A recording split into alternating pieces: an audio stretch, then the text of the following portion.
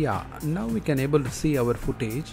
I didn't find any drifting. Of course, there is the light, the lens distortion. According to this, our the model is stays fine. The only thing is the footage has smooth blur, the shutter issue that we can able to fix.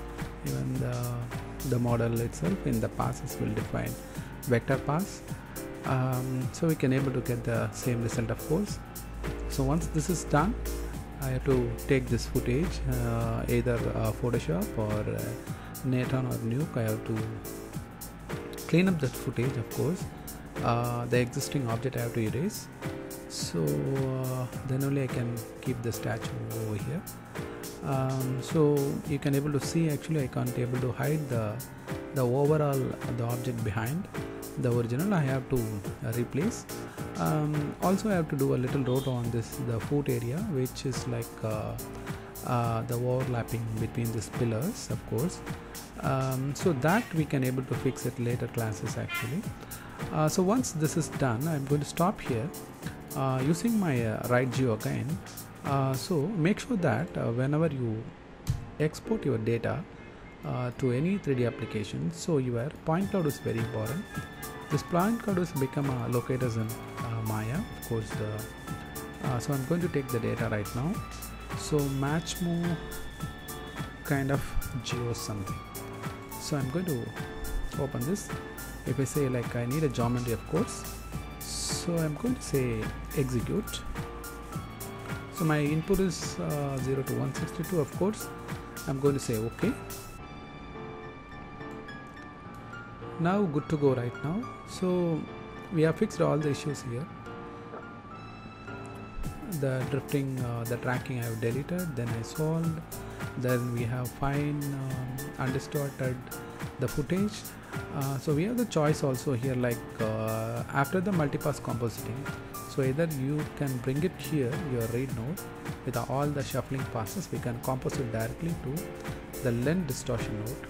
So for example, if we are going to take the undistorted image into any other application, then we can also take another output with the lens distortion, of course. Okay, so now we'll see, once this is done, also we'll export our lens distortion data into a different format. Okay, so now as far as right now the Nuke job is over.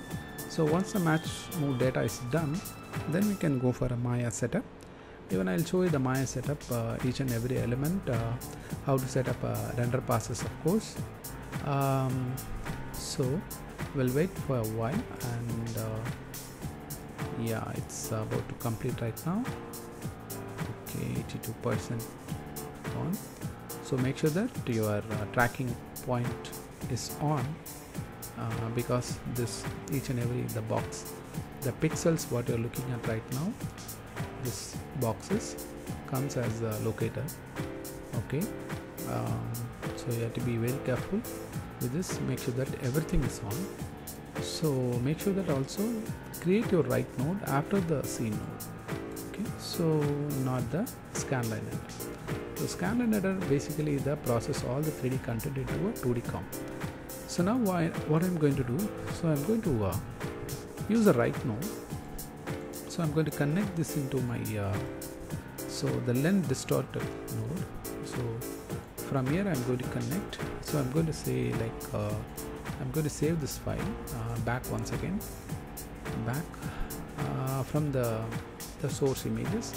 So I'm going to create undistort. Okay, so from here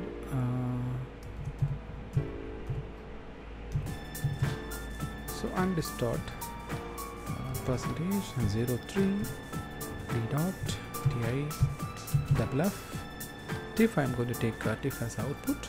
So make sure that when you take this file into Premiere or Maya, better to have not a D flag, LZW, because Maya won't support your D flat sometime.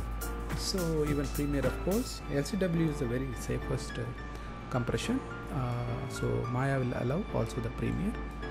So once this is done, nothing else. So make sure that you see your TIFF where it is saving.